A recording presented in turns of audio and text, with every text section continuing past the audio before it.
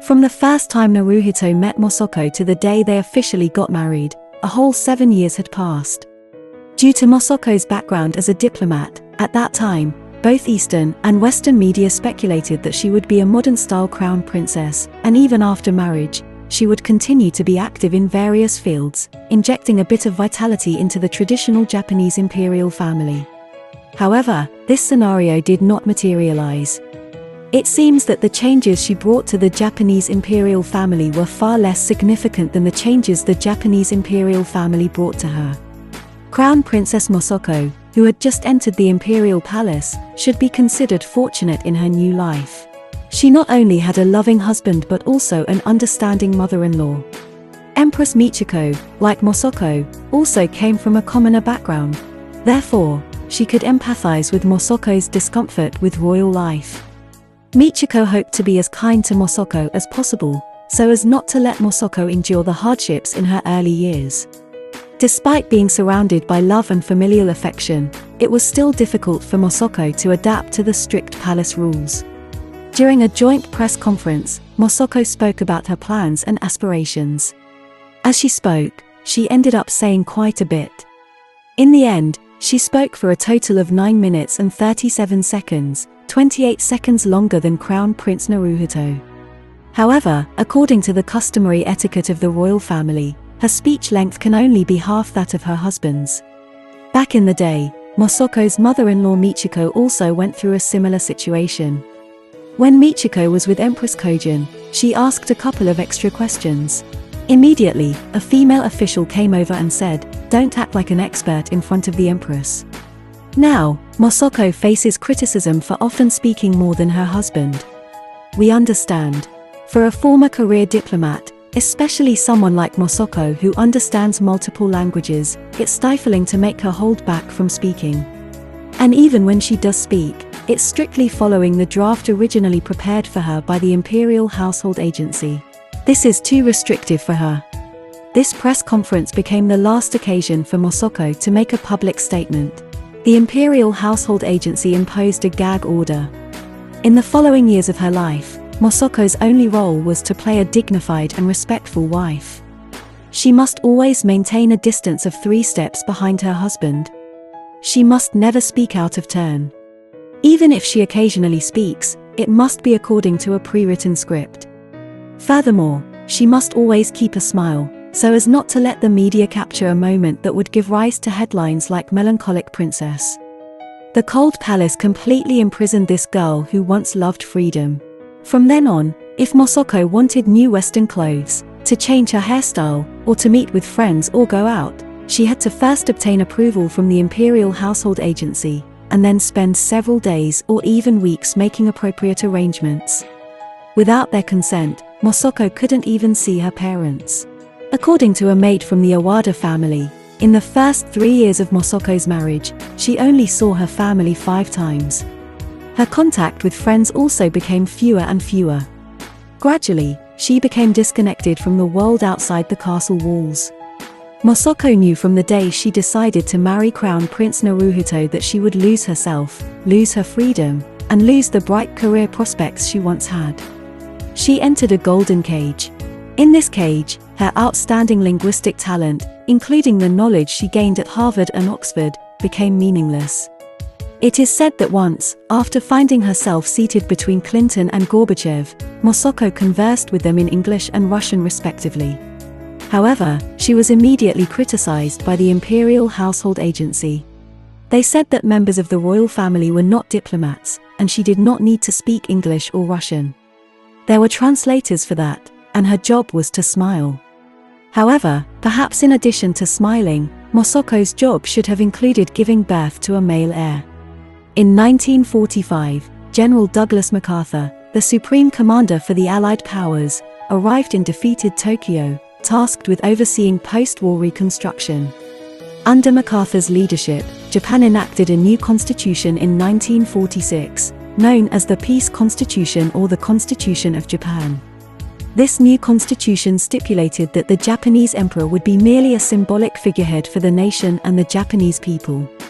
On the other hand, revisions were made to the imperial household law as well. However, Despite these revisions, one provision remained unchanged: only male heirs could inherit the imperial throne. As the first in line to the throne, the crown prince naturally bore the heavy responsibility of producing a male heir for the imperial family. In fact, from the day Naruhito and Masako got married, the media kept a close eye on Masako's belly. At that time, Naruhito even joked with Masako, saying they were going to have a whole marching band. However, as the years went by, there was still no sign of a pregnancy for Masako. It wasn't until the 6th year of their marriage, in 1999, that the Imperial Household Agency finally announced that Crown Princess Masako was pregnant. However, not long after, she unexpectedly suffered a miscarriage. After that, the pressure on Masako regarding childbirth became increasingly overwhelming, to the point where it seemed she could hardly catch her breath. Fortunately, in the spring of 2001, Masako became pregnant again. The Imperial Household Agency placed special emphasis on this pregnancy. All of Masako's public engagements were cancelled.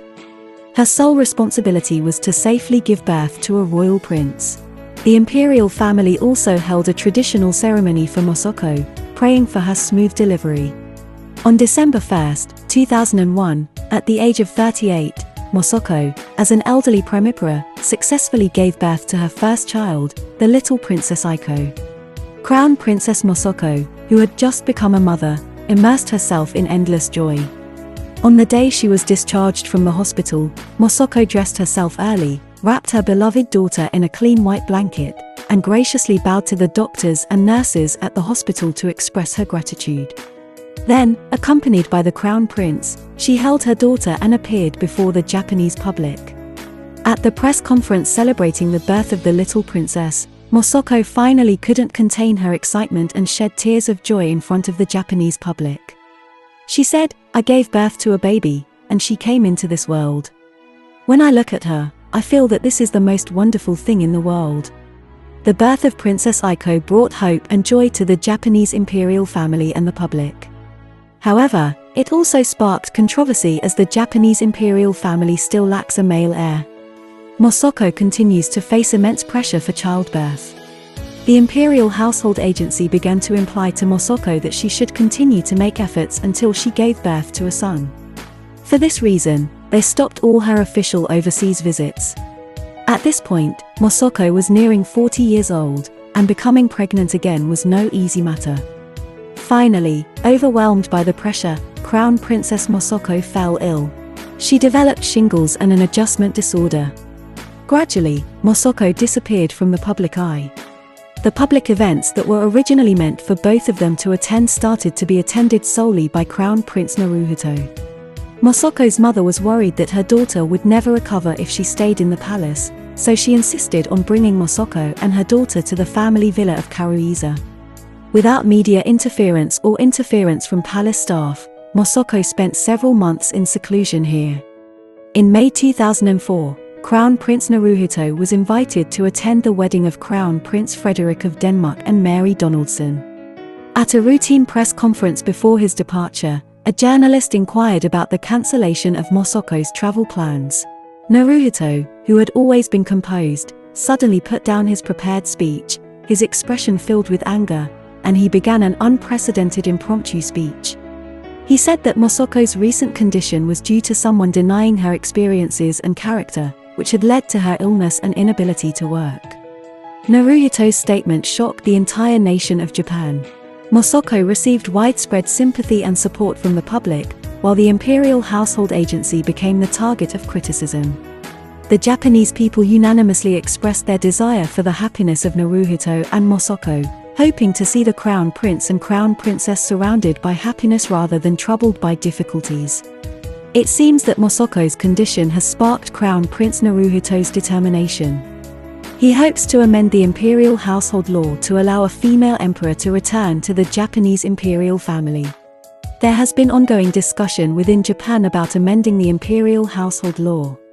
Prime Minister Junichiro Koizumi once stated during a parliamentary inquiry that having a female emperor in Japan wouldn't be a bad idea. In early 2005, he appointed prominent figures to form a committee to discuss this issue. Over 10 months, a total of 17 meetings were held. The committee members reached a consensus and proposed a modification to the imperial household law to allow females to become emperors. If this resolution passes, Princess Aiko would be next in line after her father, Naruhito, becoming the second successor to the throne. In this way, the pressure on Masako to bear a male heir would naturally cease to exist. However, things will not be so easily concluded. In February 2006, just a few months after the committee submitted its report, an unexpected event occurred. Just a few days before the highly controversial bill allowing women to become emperor entered the parliament, shocking news came from the Imperial Household Agency. Naruhito's younger brother, Prince Fumihito, and his wife, Princess Kiko, were expecting their third child after 11 years since the birth of their second. This news threw the plans to amend the imperial household law into disarray. If Princess Kiko gave birth to a boy, the imperial dynasty would be able to continue, and there would be no need to amend the imperial household law anymore. On September 6, 2006, Princess Kiko, the wife of Prince Fumihito, gave birth to a male infant at the Aiku Hospital in Tokyo. This infant was named Prince Hisahito. As a result, Prince Hisahito became the third in line to the imperial throne, following Crown Prince Naruhito and Prince Fumihito. With the presence of a male heir, the allowing women to become emperor bill has been shelved. The pressure on Empress Masako to bear a child has greatly diminished. However, it seems that Masako's illness has not eased as a result. She continues to decline participation in most public activities. Speaking of it is truly sigh-inducing. Once a modern woman on the verge of becoming a high-ranking diplomat, she was gradually confined to the point of losing her voice and falling into depression, ultimately reduced to a mere tool for child-rearing. In the end, the Reiwa era arrived. Naruhito, Masako's husband, became the emperor, and she became the empress. However, due to the birth of Prince Hisahito, Emperor Naruhito's younger brother, Prince Fumihito, rather than Princess Aiko, became the crown prince. As Masako became the Empress of Japan, her official duties gradually increased, and she appeared more and more in public. Perhaps deep down in Masako's heart, she still hoped that Princess Aiko would not become the female emperor, but instead lead an ordinary life, doing the things she loved, which would be much happier than becoming a prisoner of luxury and extravagance.